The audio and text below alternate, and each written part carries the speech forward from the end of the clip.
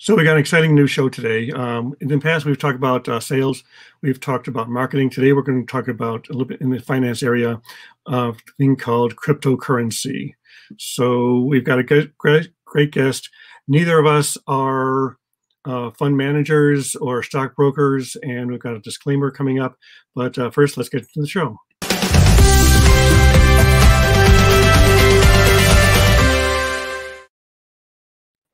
So Sheldon, welcome to the show. Thanks for having me, Bruce. So let's talk first about your background. And while we talk about your background, we're going to put up this disclaimer that this is for informational purposes and does not constitute an offer, solicitation, recommendations. Hit pause on your screen to read the rest. Thank you. So what is your background and how did you first get introduced to cryptocurrency? Was it through Bitcoin? Yes, I read the Bitcoin white paper in 2010. I graduated high school in 2008, so I'm dating myself. I'm a bit young. But entering the job market during that period of recession made me ask a lot of questions. And one of them was, why is the monetary system in the US structured this way? And ever since reading the Bitcoin white paper, I thought, wow, this is really cool. This could be a really great thing for the world. And then I put it down for a few years thinking, okay, well, this probably isn't going to happen. There's lots of great things that people try that don't really come to fruition. So I kind of lost faith for a short period. And instead of buying, magic internet money, I was investing in myself. I was trying to start a small business. I was working and going to school. And I still think that was the right thing to do. I obviously could have made money if I bought Bitcoin earlier, but I'm perfectly fine with my choices. So I went from going to college in music and working in consumer technologies for small businesses and large homes. And I left that industry and I moved into enterprise IT, moving to Austin, Texas. And I moved up very quickly there, just learned a whole lot. And before I knew it, I was doing firewall management at HP. I moved on to Arrow. ECS was the division I was under, but Arrow is a relatively large multinational company. Mm-hmm.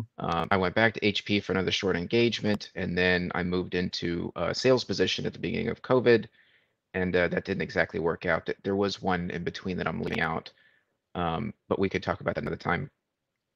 There's a decent bit of experience I've had along that way on the sort of Fortune 500 side of how to defend from cryptocurrencies, how to understand that, cryptocurrencies are not wanted on the corporate network, right? So that was kind of the beginning of my realization that, wow, I do actually need to participate in this. And in 2014, we were basically asked, hey, how can we defeat people using cryptojacker software? It was very popular at the time to use just one little Chrome tab in the background to mine crypto on somebody's computer. And as a managed service provider agent, I was tier 3. We had to figure out a way to defeat that. And I noticed that only a few organizations were working on ways to help us sort of fight that battle. One of them was Cato Networks that I'm not affiliated with, and they were providing free information. So I just started looking into that. How do they get that information? Who else is using it? And it kind of pulled me back in from that day that I read the white paper to say, wow, okay, so this might not be something that's comfortable for corporations right now, but it definitely exists out there in the wild. And I started participating again. I mined a little bit in 2014. I lost it.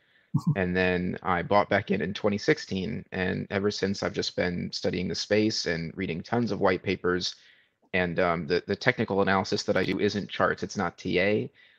Usually my technical analysis is downloading a blockchain wallet behind my firewall and then capturing what the traffic looks like on that firewall to see how that wallet is interacting with the outside infrastructure. So I've built a community around that.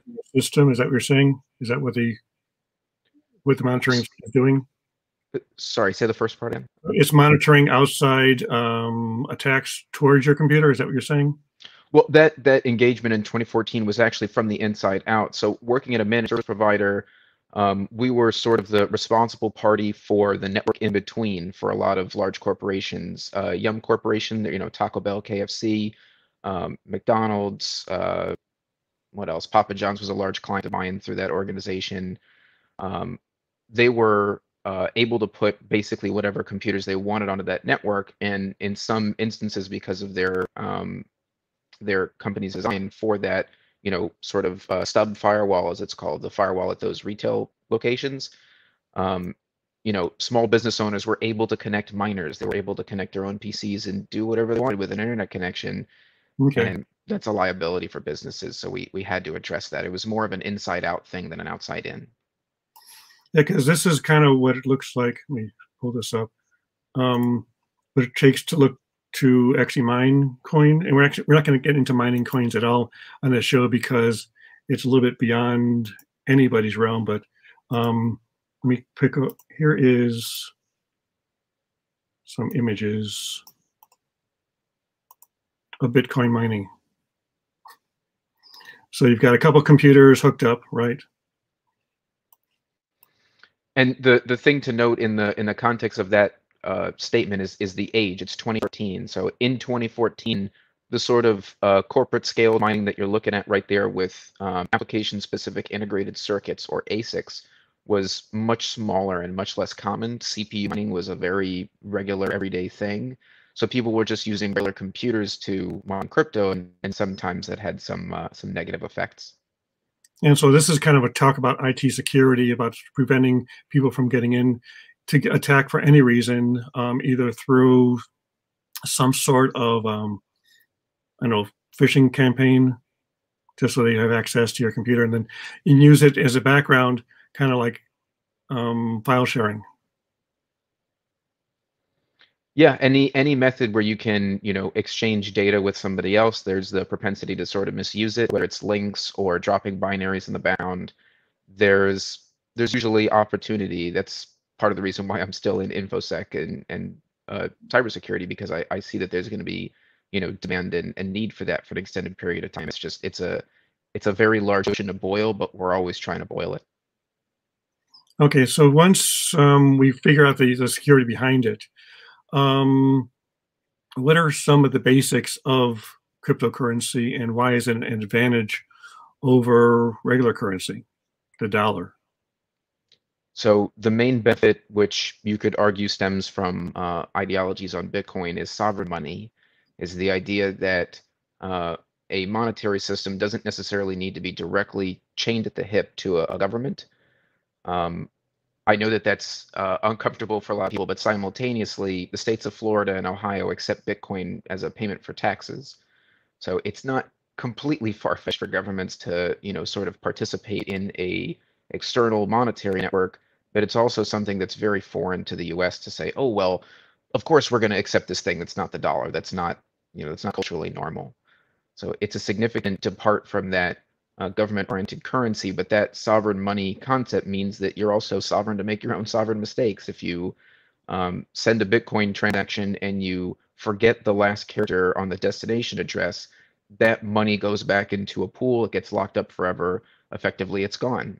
So when you make a mistake at the regular bank, you can call them and ask for support. There's no such thing for Bitcoin, or really for most cryptocurrencies. So that's the sort of trade-off, is that you get the sovereign money value, but also you get the sovereign money challenges. And so, as far as fluctuations in the market, how does crypto fluctuate? Because last week it was up to 60, today it's down to 50. Is there a reason behind that, or is it just because it happens? There's a lot of fundamental factors. There's a lot of people in crypto who live and die by TA, or technical analysis, i.e. charts. I don't do charting because I'm not a trader, but from a fundamental analysis perspective, in the short term, it's easy to look at two things. One, there's a list of option calls, futures of people saying the price will be X, that end at the end of the month. And I believe that's actually the last Friday in the month, so that's tomorrow instead of last day in the month. So there's that sort of candle closing, if you will, and that's an important moment on the monthly, because normally March is a very red month for Bitcoin, and it's been pretty nice and sideways this month. Also, with the end of Q2, organizations are going to be required to disclose their financials. So organizations that have been quietly buying Bitcoin in the background might have to be a little bit more forward about it in the next week, 2 weeks. That's a good short-term driver of fundamentals that you could say, hey, people are going to have to be talking about this in a different way in a short period. But at the same time, in a larger scope, in a larger zone of time and assets, not just Bitcoin, I usually describe the market to people as an amoeba. So it's not necessarily Bitcoin and all the rest, but it's Bitcoin and maybe two others at a time, sort of the dominating largest assets. They fluctuate, and then the others will fluctuate against them. So I call this kind of an amoeba effect, or amoeba market, if you will. Okay. That there's always going to be one leg kind of pulling the rest of the market in a direction, whether that's down or up. And usually that's kind of Bitcoin leading the charge, and you'll hear people say like, rising tide lifts all boats, that sort of thing. So. And so it has no connection with the real world money market or the real world financial stock market. Is that what you're saying? It's almost completely decoupled. There's some very small relative points that are worth noting. DXY, so the dollar index is one. The other is just the stock market, that there is a stock to flow model because of the amount of venture capital that's in crypto today. It's reasonable to look at that because of the way Bitcoin is structured, that the inflation model that it depends on relies on the stock market being manipulated by things like the Dodd-Frank Act, which means the government can secretly inject money into corporations that need it. And I'm not saying this with a tinfoil hat on. I'm saying that this is a real regulation that was established after the 2009 recession. Right. So there's some larger monetary things at play there that I'll freely admit that I'm not an expert on, but I have my base level of understanding that, as long as inflationary currencies continue to exist, Bitcoin kind of acts as a compounder, a condenser, a black hole for that, monetary value shifting. Okay. So there's a little bug on your screen. So Yeah, as you wipe off the screen. Okay. So yeah, I am old school. I've been investing in the stock market regularly over the number of years, and recently my broker has been introducing me to what's called ETFs, which are kind of a fund that will actually buy into some cryptocurrency, although not. I think what they actually do, they buy into companies that are buying into crypto. And so it's kind of a two-step away from the actual coin itself. Yeah, some people say that that's a bad risk model because it's stacking risk. I think you could also argue that it's separating you from risk by making those organizations responsible for their own well-being before you have to worry about your investment collapsing, right? There's two sort of things to note there that I think are worth speaking. ETFs are definitely useful. There is not a Bitcoin ETF in the US. There's a handful of them in other countries. But right now, if you want to get more direct exposure than that, and I don't think you need it necessarily, you're pretty much limited to things like Grayscale's GBTC. Again, this is not financial advice. I'm not recommending people purchase this asset, but GTC is a Bitcoin trust. So if you read the documentation on it, it says, the cost that you pay to us to manage this Bitcoin on your behalf fluctuates based on the market, but you get a minimum of this ratio of Bitcoin as a representative holding when you purchase the stock. So there's not a direct ETF for Bitcoin yet. Fidelity actually just submitted an application for one. I think it was either yesterday or the day before, but there's been applications submitted in that for the US for many years, and they've been continually turned down. I think it's only a matter of time before they get accepted. I definitely support, interacting with traditional markets. I traded stocks long before I traded crypto. I wanted to have a lower risk portfolio sort of set up and put aside before I got into a higher risk space like cryptocurrency. And yeah, I definitely support that principle. And there's lots of people doing interesting things with digital assets that are in the traditional financial space. You don't have to get into this, manage your own keys and wallet addresses. You don't have to get into all that stuff if you're interested in digital assets, but you want to stay a little bit more reserved. Yep, and also it's better to diversify. I think there's a quote by Carnegie that says, "Don't or put all you can put all your eggs in one basket as long as you keep your eye on that basket." So if you're, and again, diversity is probably best. And in most cases, in this case, since it is somewhat speculative, it should probably be in a small portion. And who actually, in your experience, who is investing in crypto these days? Is it mostly the millennials, or are there some Gen Xers and baby boomers? I would see that. I would say that I see a pretty good volume of Gen X in the space. Not as large on the boomer side, but there are quite a bit of millennials and Gen Z that are participating. I think that there's two sort of inarguable points for that. One being that young people usually feel like they have, less to lose or more to risk. Hey, I can lose my entire portfolio right now, and then I'll just start saving again when I'm in my 30s or something. That's not Mhm. my position. I'm very unfriendly to risk in that way, but that's not most young people. So I think that the average young person has experienced 2008, 2009, has been in some way, affected by COVID, whether it's their parents losing their work, their neighborhoods and communities changing, or them actually losing jobs themselves. A lot of the younger kids had retail jobs when COVID hit. So I think there's a pretty good appetite for risk, but also there's a there's a more renegade attitude in there of not wanting to participate in the system of the U.S. dollar. You know, anyone who grew up sort of watching the U.S. government unfold after 9/11, excuse me, I think there's a pretty good case for them to say, hey, I don't feel comfortable with X, Y, and Z because of these things that I've seen from the government. I don't mean to get political, but people take it in different directions, and I think that's perfectly fine. But there is a reasonable ideology of distrust for, let's say legacy authorities or central authorities, Mhm. and a lot of that breaks out in the cryptocurrency space where people feel like they're, sort of participating in a different type of world where I usually sort of caution them and say, hey, pump the brakes. Decentralization is great, but it doesn't yank power completely away from any power structure today. It kind of just forces that power to be, more distributed and not just in the hands of a handful of rich people. So As far I as think that ideology attracts a lot of people. Yep. As far as crypto goes, it's actually a currency, which means you can buy things with it. And that it's not just purely a hold or buy and hold, which may be one of the reasons why the price keeps going up is people buy and hold in anticipation of it going higher.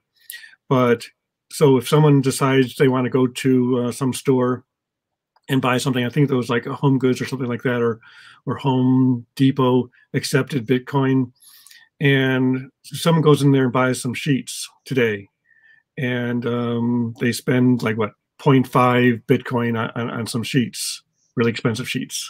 Wow. So, or 0.001 on sheets. And then next week they go back to return those sheets and they want the exact number of Bitcoin back.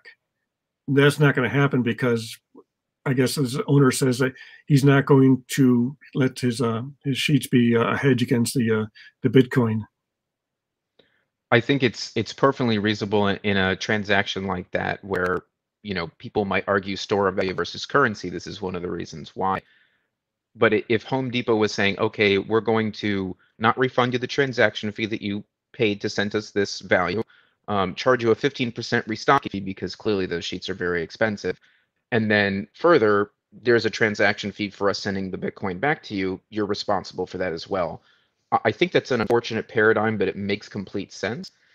And you're going to see that more often, people questioning, hey, do we actually want to integrate this at a retail level? I do think there's lots of cryptocurrency and digital asset products that are great for transacting in that way. But as Bitcoin changes over time, it's going to establish itself less as a currency and more as a kind of gold, as Powell recently said.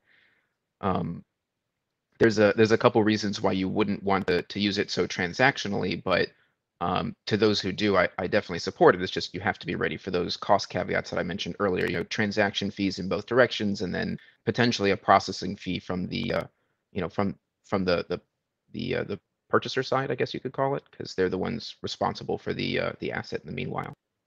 And so, in a situation, if you're a business, or because we're actually thinking about maybe considering taking Bitcoin as payment, but if there's a refund involved, couldn't we just refund them in cash? Okay, you spent $500 on this product or this piece of equipment.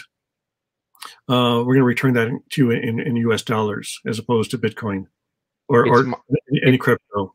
It's my understanding that that's a little bit more tenuous when it comes to taxation because you'd be taking a hit on the conversion of that cryptocurrency. But if you're accepting Bitcoin and settling cash, meaning you have a service like BitPay, where they let you accept Bitcoin and then immediately provide you US dollars behind, then I can see how it doesn't make sense for you to go buy some Bitcoin to give back to that person who wants a refund.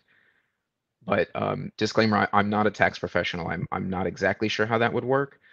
But I think that accepting Bitcoin is valuable. But I also encourage people to have very strict policies around it. Excuse me. I think that if you were, accepting Bitcoin for values less than, say, $100, then you should be putting disclaimers that say, hey, there's this and that fee, and you might need to wait 5 days, and the transaction itself is something that we're not responsible for, though we will provide you the transaction ID so you can track it. There's a lot of people experimenting in the space that aren't requiring a lot from the purchaser or at the point of purchase. And I think signing a simple EULA or just agreeing to a simple, hey, I understand this is how this is going to go, if this, then that, that's about as polite as you can be about it. Is just, hey, disclaimer, this is how we do business. If you need a refund, then you receive it in cash, that sort of thing. I think that's really fine. So here's another disclaimer. This is my nephew, who is a millennial. So his question is, do you think Bitcoin will ever be more useful tool for transferring value than fiat currency? And fiat currency is basically what regular money is to us, to us. What am I? Millennial? Am I? Either way, so baby boomer. So that's basically a currency. If Bitcoin never becomes more useful than transferring value, then how do you determine its intrinsic value? And then I think is mostly there is because there's a limited amount, but I'll let you finish answering the question. There is absolutely a finite amount, and I'd like to dig into that in a moment. But to be clear, I don't think that Bitcoin needs to replace fiat currency. I think that it's perfectly logical that we would have an internet of money kind of posture in the next few years. And this is already more normal to other countries like in the EU, where they, accept EUR, but might also have Kronen or some other, some other currency that they take. They're more used to exchanging frequently. Some vendors accept some things, some vendors don't. I've made the case to people that it's very much going to be dependent on the UI, the user interface that most people use. So if you have a color wheel that you can flip through and say, okay, I feel like paying in Dogecoin today. I'm not a fan of Dogecoin, but this person who I want to tip is asking me for tips in Dogecoin. So I'm going to select, okay, Dogecoin and pay. I think that's the posture that we're moving towards. Interoperability between blockchains is the main thing that I think is really interesting in the space, because it increases the utility tenfold to be able to bounce back and forth between different networks and do things and achieve things that today you pretty much have to pay more money and jump through more hoops to do on a cloud platform like Google, Amazon, Microsoft. But that's more the intrinsic value sort of angle. I don't like to use the word intrinsic, but I use the word utilitarian value, because having digitally portable gold is I think extremely useful. And there's a lot of things you can do with that. There's people talking about an identity system for Bitcoin. People are looking at building out art on top of a layer on top of Bitcoin. There's really a lot of value in that utility. I think that's the argument you would make in moving towards that intrinsic conversation. But I want to talk about the scalability, the limited supply, as you mentioned. It makes a lot of people uncomfortable to do the real numbers on this, because there's more than 7 million Bitcoin that are expected to be lost, that just haven't moved in so many years, that may never move again. Those Bitcoin that I mined in 2014, the key was deleted. So I will never have access to those Bitcoin, and I've come to peace with that.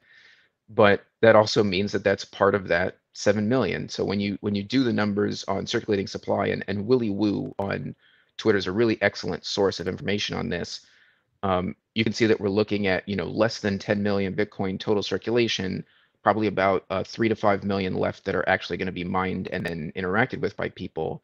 So that really raises the question, as you said, scalability, right? You know, there's a very limited supply. How can this work for everyone?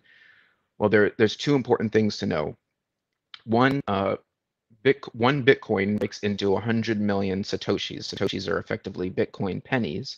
So that's the smallest unit inside one Bitcoin. This is what's most commonly talked about as, oh, well, that's the lowest common denominator. That's not actually true. And depending on what platforms you go on, you can see this as well. There is such thing as a millisat, which is 1,000th of one Satoshi. So I think when we talk about global scalability, it's important to recognize that while there are other things that can be done with code upgrades, and we can change mining pools around, and we can adjust the way that the code works. That it's even possible to change the supply, though I'm sure nobody would. That it's important to acknowledge that there is potential in scaling it, and there is scalability available for it today, as is. So that millisat factor is something you can see, and if you look at that number and you break out total millisats on Bitcoin, I think if you look at the number available, it's roughly comparable to what triple the international U.S. cash supply. It's estimated that $500 billion in cash circulates outside the U.S. As of 2018. So going off of that, you can see that there's definitely a significant amount of smallest denominations of currency to be utilized. So there's other arguments that I could make that are a little bit more advanced about Bitcoin's code changing, or Bitcoin core being only 0.21. It's still very young code. But I don't think we need to go that deep into it to acknowledge that, yeah, it's reasonable to say that Bitcoin's limited supply is both a benefit and a challenge going forward. But then again, there are other cryptocurrencies other than Bitcoin. Second in line is Ethereum, and then there's another like BitLite or was it Litecoin? Litecoin. Mm-hmm. And so there are other options. It's basically like, are you trading gold? Are you trading silver? Are you trading platinum? Or are you trading stocks? There are other options out there that you don't have to invest into a single coin, although Bitcoin seems to be the gold standard, the first viable crypto. Yeah, Bitcoin is the oldest cryptocurrency and the oldest public blockchain of its kind. It's about 11 years old. Litecoin comes next at 9 years old. It is a Bitcoin fork. But there's definitely a correlation you could make. A lot of people in the space have recently been comparing Ethereum to petrol, to oil, because Ethereum is more about what you can do with it than what the price of it is at the moment. Litecoin, I do like making the argument of silver to gold, as Litecoin is sort of Bitcoin's gold.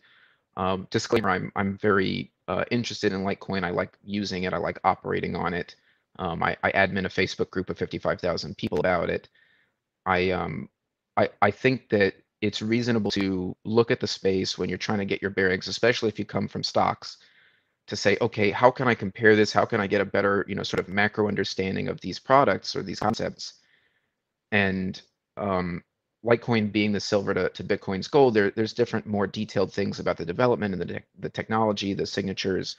But at a very base level, Litecoin is the second oldest blockchain product, and it is designed to be extremely efficient. The fees were reduced by 90% in late 2019. The transactions are extremely cheap, and people don't know that Litecoin actually has smart contracts. So one of my apps that I like to use, that I'm again, this is not financial advice. I'm not recommending this platform specifically, though I am friendly with the CEO. Bill's really excellent. But the point is, sorry, Abra, when it initially launched, used a system that I called Litecoin Cloud. Basically, it was using Litecoin smart contracts interacting with each other to manage other cryptocurrencies. So the idea is relatively simple. When you have other cryptocurrency wallets, they don't have to be stored locally on your phone as an app. You could just have the data needed to operate those wallets stored somewhere else. And Litecoin is a very cheap and efficient way to store those private keys, to store that information that you need, and then just pull it down with your own private key whenever you open the app. So there's a lot of utility in smart contracts. They do also exist on Bitcoin, but they're pretty clunky. So I think that when you're talking about the sort of intrinsic value, the space in general, and assessing the technologies, the utility and the ability and the reliability is a pretty decent, like, 3 items to be looking at of how useful is this, how valuable is this, how much would I be interested in participating in this concept, because it's beneficial to me, because it makes sense to me. That doesn't mean you need to go write your own Litecoin smart contracts, but it does mean that you might, see some benefits in particular from a fast network, or from, being able to sign certain transactions, or in the case of Ethereum, to be able to go interact with certain projects, because goodness knows there's thousands of projects building on Ethereum. So as far as a smart contract, are you just saying is like in stocks, you put a loss order in there? So if it goes below this amount, sell it. Is that what you're talking about? Smart contracts? That's one use case for sure. Smart contracts are really just code that I think the easiest way I could describe it is if this, then that. It's just a structure of, hey, we want to set these, sort of prerequisites. We want to set the stage with these parameters. And then when somebody does this, this operation will happen. So that can be translated in a bunch of different ways. And there's the burning of tokens and the creation of tokens, and tokens being moved between people, and data being changed in the smart contract itself. There's entire organizations that can be built, like a DAO is called a Decentralized Autonomous Organization. That basically means you write a smart contract that sets a list of rules and descriptions that, hey, if you vote by taking action, then the organization is obliged to do this, and it's enforceable because this contract holds the keys to do that action. So that it can get really complicated and hairy, but I don't mean to get in the weeds on it. It's a pretty flexible concept, and the technology itself is used differently on different platforms. So Ethereum has the sort of first mover advantage, but because they had the first mover advantage for so long, other projects have been forced to sort of accommodate their Ethereum virtual machine technology. And that means that lots of different projects are compatible with Ethereum, even if they don't operate on Ethereum's infrastructure. So that's a pretty important dynamic to consider when you're looking at smart contracts is, okay, is an Ethereum smart contract in Solidity more interesting to me than a Cardano smart contract run in Haskell? Or there's Rust that you can run on Ravencoin and all these other platforms.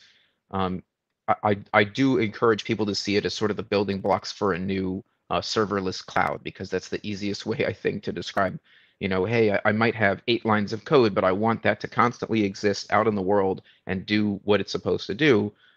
There's nothing wrong with using a regular cloud service for that. That's what most businesses are going to do today. Mm-hmm. But some businesses want that extra flexibility, and they do recognize that blockchain projects, even younger ones, frequently have lower downtime than cloud infrastructure. So I got a question. We were talking a little bit earlier about IT security. Let's define how you actually keep your crypto available to you. There are different ways. How would you describe those? So the most important thing is hand over fist to have a wallet strategy. A lot of people, especially where I spend time these days on Clubhouse, are very excited about hardware wallets and multi-signature applications where you need like 3 different keys out of the total of 5 to move your Bitcoin. There's a lot of different things you can do that are high-level security at the point of the wallet.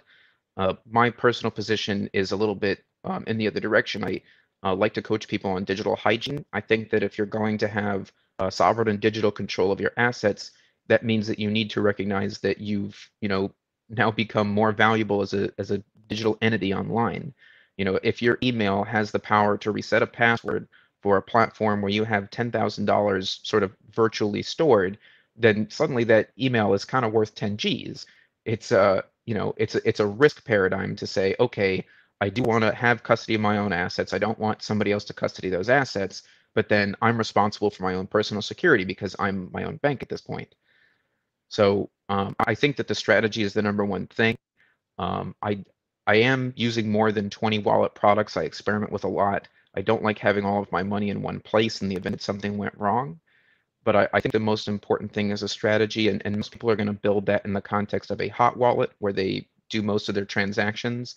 A sort of warm or a medium wallet where they would have, stuff that they would touch once a month, once every few months, and then a cold storage mechanism of some type where you pretty much only send money into it and never pull money out of it, or never as best you can, right? So there's a lot of interesting things you can do, and hardware wallets are certainly increasing in popularity, but I don't recommend them to people because the space is very young. And I do know a few device security engineers that, will actively tell you, hey, there's 4 little, pins on this board. If you can solder to these 4 little points on this board, then you've got a decent chance to, see somebody passing their password in clear text. And technical nonsense like that someone could basically break into your cold wallet. As a concept, it's sorry, hardware wallet, not cold wallet. As a concept, it's pretty reasonable to say that um, the strength of that cold wallet, the strength of that security is only as valuable as the dependencies around it, right? So if you are putting all of your money onto this little ledger or Trezor, this little physical device, and you carry that around with you in your pocket constantly, you're just moving that risk and threat surface to your physical person. I'm not saying people are going to get kidnapped with their crypto, though it's not unheard of, but a lot of people don't realize what they're getting into when they move all of their digital assets into that physical form, because they're not acknowledging where the sort of security caveats come in. For instance, I believe it's the Ledger Nano X that has a Bluetooth module on it. So that wireless interface is now a threat surface. Bluetooth is a relatively easy technology to hack. There's a bunch of unpatched vulnerabilities out there. So, it's a different type of risk engagement where you're saying, okay, well, I want to move to a hardware wallet because I was told that's secure. Okay, but how are you applying that security is really the question. So I would say that the most important thing in having a cohesive and sensible wallet strategy is, keep it simple enough for you, but obfuscated enough so that if someone else, say, took over your email, that they would struggle to figure things out. And a lot of people in the past have lost their money over complicating things. So it's important to note that security is easy to sort of bury yourself under. And if you manage risk in a compartmentalized way, it's a lot easier than just saying, okay, well, this is my bag of crypto, I'm just going to cling to it, and I'll feel safe because I have a hardware wallet. That's not always the most reasonable practice, if you ask me. So great. We've run our half hour, a little bit more. This is really interesting, and we're only touching the surface. Tim wants to know how we can get in touch with you. Is there an email, or do you want, or can you reach out to you through Instagram, or what's the best way to contact you? I'm a relatively public person on the internet. My name is Sheldon Dearr, Dearr. You can find me on LinkedIn, Instagram, Facebook. I'm on Clubhouse pretty frequently, but I don't mean to give out my personal information. But if you search my first and last name, first of all, you find a bunch of hilarious pictures for me as a teenager. But it's pretty easy to find my LinkedIn. And if we haven't met before and if we haven't engaged in a social platform, that's usually my default, just to be professional. Okay, so basically DM you or maybe follow you on Instagram and tag you, and you'll respond back if you're available. Disclaimer, I'm rarely on Instagram, but LinkedIn I check every day. Twitter I check every day. Okay. I'm very findable there. Okay, and then Clubhouse. Yeah, I mean, you've gotten great information. I've been in a number of your rooms on Clubhouse. I'm learning more about this every day. Disclaimer, I'm not invested at all. I haven't bought any Bitcoin yet. It looks interesting.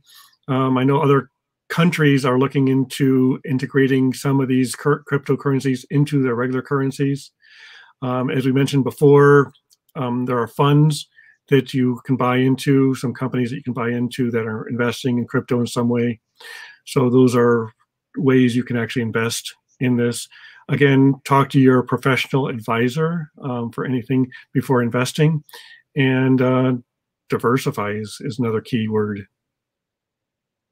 Absolutely agree. I made sure to have my low risk investments and my stocks as I wanted to feel comfortable with them long term before I moved into crypto. And I do recommend that very, very consistently for young people that, like, hey, build your low risk positions first. Don't jump into the high risk stuff because you want to make money. Do some risk modeling. Is your risk tolerance such that you can be very comfortable sleeping at night losing $10,000? Okay, well, congratulations. You must be doing fairly well. But I think that's not the case for most younger folk, and they don't really feel the need to pivot to that sort of risk assessment, risk modeling considerations until they take it on the chin at least once. That's what I've observed. And then there are other platforms like Acorn, where you can put in $10 a week into a stock or into a fund there, and you're buying micro portions of stocks and building your portfolio there. Yeah, I was an avid user of Acorns. I retired from using the platform to focus more on other investments, but I sent them a message basically, hey, I'm leaving the platform because cryptocurrency and digital assets are not an option here. Still love your product, still recommend people to you guys, but I want to focus more on digital assets. So Acorns is definitely a good product for that. There are alternatives that you could schedule purchases on different platforms like Swan Bitcoin or Cash App to say, okay, I want to spend $10 a month to make sure I'm consistently accumulating a digital asset. And I do that. I do recommend that.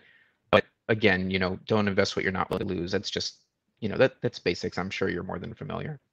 Yep, definitely. Thank you. You've been wonderful. Hope to have you on again with a more in-depth conversation.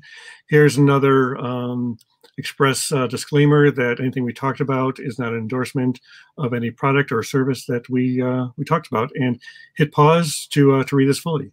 And you've been a great guest. And talk to you soon. Thanks so much for having me, Bruce. It's been excellent. Talk soon. Excellent.